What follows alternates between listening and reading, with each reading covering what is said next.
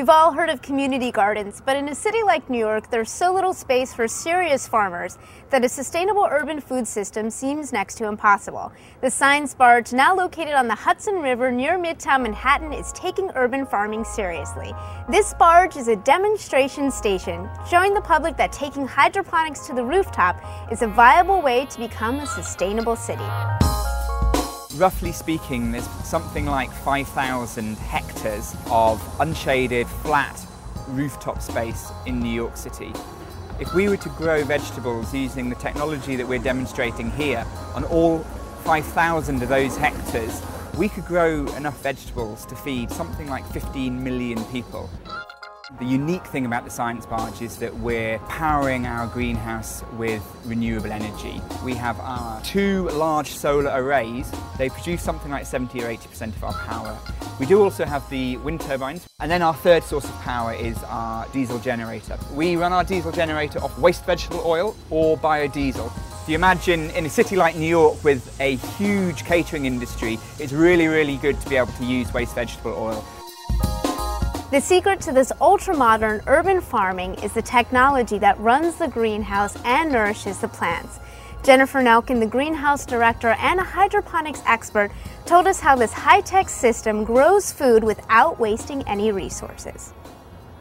This weather station has wind speed, wind direction, temperature, solar radiation, precipitation, and so that feeds into our climate controller, which then makes decisions about what to do with the equipment. The computer knows whether to turn on an exhaust fan or to open a roof vent. It knows that if it's raining, to close the roof vents. We can conserve a lot of energy and really manage the climate the way it should be for the plants and for what the plants want, not what it just feels like when you walk in for human comfort.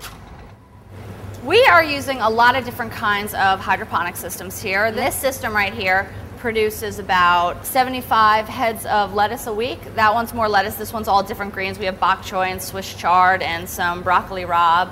This is called NFT, which stands for nutrient film technique, where you just have a thin film of water that's traveling along the bottom of these trays. And because we capture the water and reuse it, we use a fraction of the fertilizers and about 5 to 10 times less water than conventional field agriculture. Also, we use less space and produce about 5 to 10 times more per square foot also with these kind of techniques.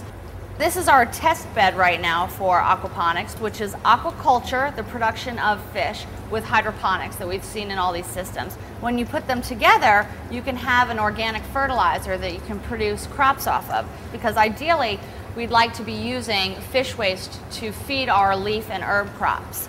So in here, we're growing tilapia. You can see some of these fish right here. These fish then produce waste that then feed these plants, but based on what we learn here, we'll increase the number of fish and then eventually connect this fish tank to one of our larger NFT systems so that they can be one closed cycle. Any material we have left over from the plants, that we compost all that and then harvest the worms out of that, feed the worms to the fish, which is actually kind of fun. We have this little worm raft that we do it with, so we'll just put a pile of the compost with the worms on here, and then the worms are looking for water, and so they'll go through these holes and dangle themselves underneath, and it's pretty exciting. The fish just come out and snatch them really quickly. They're probably excited just by seeing this worm raft get picked up.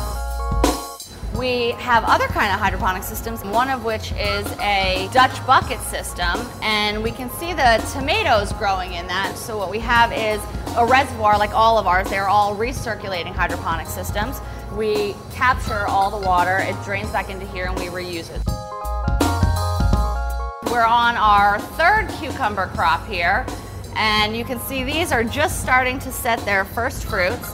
Now, the high productivity we see and our plants being so healthy are because of how we can manage the nutrition, and that's the real advantage of using hydroponics, is being able to control exactly how much nitrogen and calcium and magnesium, how much you have of all these elements that a plant needs to grow. Why we are so productive per square foot is the use of vertical space. A lot of times you see vine crops like this sprawling all over the ground. So these plants, you can see, have been growing for about 5 months now, and they just keep wrapping around this system. This is actually 24 basil plants right here.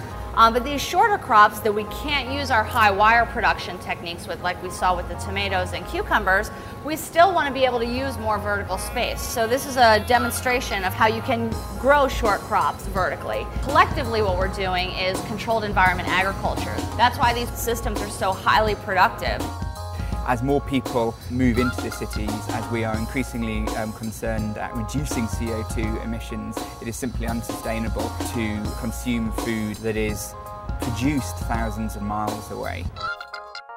To find out more about urban farming, go to riverwire.com.